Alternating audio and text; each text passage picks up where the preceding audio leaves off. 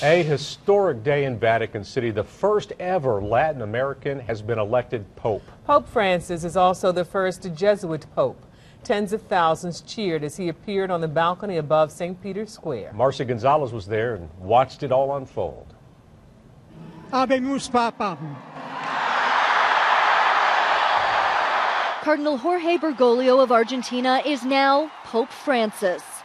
Reading the crowds in St. Peter's Square tonight, praying, asking for blessings for himself and for the whole world. 76-year-old Bergoglio is the first Jesuit Pope and the first from Latin America, home to 40% of all Catholics. Was amazing, incredible. The Catholic Church is alive and well, and I think it's really one of the best things that could happen maybe at this time. A groundswell of emotion echoed around the globe. This was a great choice. I mean, this is just great overall, just for the growth of the church. It's about time we had a common man in the papacy that, can relate to all of our common problems. The white smoke signaling the election of a new pope came on the second day of the conclave after just the fifth vote.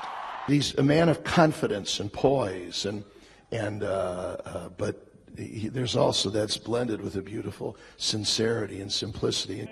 That simplicity, a hallmark of his life. Back home in Buenos Aires, he lived modestly in a tiny apartment and often rode the bus. He was devoted to ministering to the poor. It's interesting he took the name Francis, so it's not just the Jesuit spirituality, it's obviously the Franciscan spirituality of working with the poor that really appeals to him. But Pope Francis won't be returning to the home he left behind. He moves into his apartment here in Vatican City, now the leader of 1.2 billion faithful.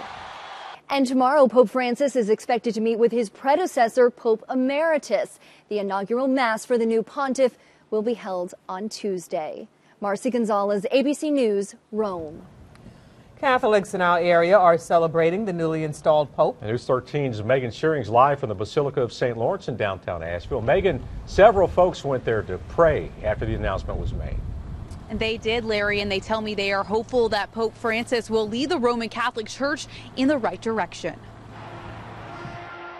As shouts and cheers fill St. Peter's Square, halfway around the world here in Asheville, emotions are running just as high. My wife and I walked over just in excitement to see what might be happening here. After cardinals elected a new pope, Catholics from all over started to descend on the Basilica of St. Lawrence to pray. We have somebody to have faith in, to guide us safely through everything.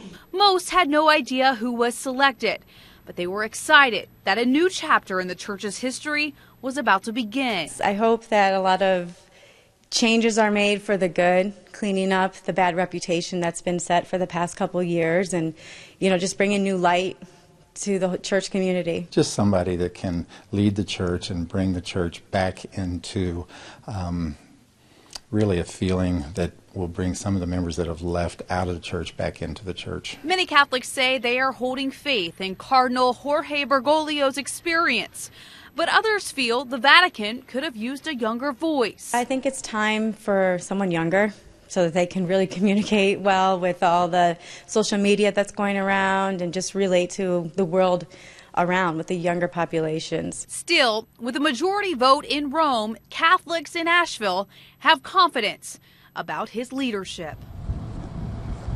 Now, the Roman Catholic Diocese of Charlotte, is also reacting to the new pope. Bishop Peter Jugis says Pope Francis takes the names of two well-known Catholic saints, St. Francis of Assisi and also St. Francis Xavier. Reporting live in downtown tonight, Megan Shearing, News 13.